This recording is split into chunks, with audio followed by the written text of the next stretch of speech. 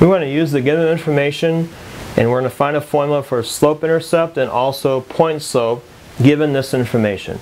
So for part A, I have a slope is 8, and it says it passes through 4, -1. Well, the information that's provided for me is my slope, that's my m, and then it goes through this point, that's my x1 and my y1. First thing I want to do is I'm going to write the point slope formula, and that's this one. The information I'm going to put in is I have an m that's going to go in here, and I have an x1 and a y1 that's going to go in right there. So I'm going to start by doing that. Y minus y1, so I have y minus the -1 is going to equal m is 8. Then I have x minus x1, so I have x minus 4. You need to simplify this, so I get y plus 1 equals 8 times x minus 4. This is going to be the first answer they're looking for. That's the form for point slope. But I want to keep going and get it into slope-intercept form. The way I do that is I want to distribute the 8, and I'm going to solve for y. So y plus 1 equals 8x minus 32. If I subtract 1 from both sides, I get y equal 8x minus 33 actually is going to be. So this is going to be the slope-intercept form. So here's my two answers. The first one is this one. That's my point slope formula. The second one is going to be 8x minus 33. That's your slope-intercept form. Now let's do this one down below. It's going to be the same format. Here's my point slope formula. My slope, that's my m. I have x1 and y1 here. Let's put it into the formula. Y minus y1, y minus -4 is going to equal the slope this time is -3/5. That's going to be x minus 10. I'm going to simplify this. The two negatives, I get y plus 4 equals -3/5 x minus 10. That right there is the first answer. That's going to be point slope. But I want to keep going and solve for y. To do that, I want to multiply the parentheses, multiply through by -3/5. Y plus 4 equals -3/5 times x. I multiply this by the x, but I also have to multiply it by 10. Now when I multiply that one by 10, what I'm doing is I'm taking -3 times -10, that's 30, and then I'm dividing it by 5. So 30 divided by 5 is going to be 6. Now I'm going to subtract 4 from both sides, and when I do, I get y equals -3/5 x plus 2. This is going to be the answer for slope-intercept. So here's my two answers. That's the first one. That's my point slope formula. The second one is going to be this one here.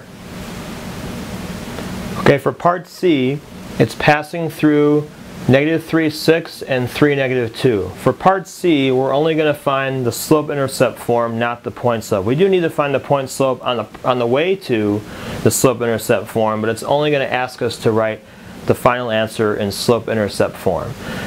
So, what we notice what's different about part A and B is that this time the slope is not given. However, we do have a formula that we can use in order to find the slope that goes through these 2 points. The slope formula would be this one, y2 minus y1 over x2 minus x1. With the points that are given, I can label them either way. I can put x1 and y1 here, or if I want to make this one x1 and y1, it really doesn't matter. But I'll start with this one, x1, y1, x2, y2 here. I need to put these points into the slope formula, and I'll get the first part of my answer. So when I do that, y2 minus y1 is -2 minus 6. On the bottom I have 3 minus -3. I'm going to simplify, and I get -8 over 6. This fraction I want to reduce. You always want to reduce the fractions to lowest terms, especially when you're working with slope. It's going to make your calculations easier. I'm going to reduce this to -4/3. So now that's the slope I want to use. So now when I come down here to the point slope formula, I actually have a choice. I don't have to use the original point that I label. If I want to use the other point, I could do that also, because you can use either point and both of them are going to allow you to get the same answer for slope-intercept form. So you can use either one. Now because I already have this one labeled as x1, y1, I'm just going to go ahead and use that one. I have my slope right here as well, that's my m. So now I'm going to put everything into this formula. Y minus y1, that's y minus 6, is going to equal negative 4/3, and I have x minus negative 3 is going to give me a plus 3 because I have a double negative happening there. That's the point slope form, but I want to put it into slope-intercept form, so I have to go more and solve for y. Y minus 6 is going to equal negative 4/3 x. Now when I do negative 4/3 times 3, the 3's are going to cancel on this, and I get, as a result, I'm going to get minus 4.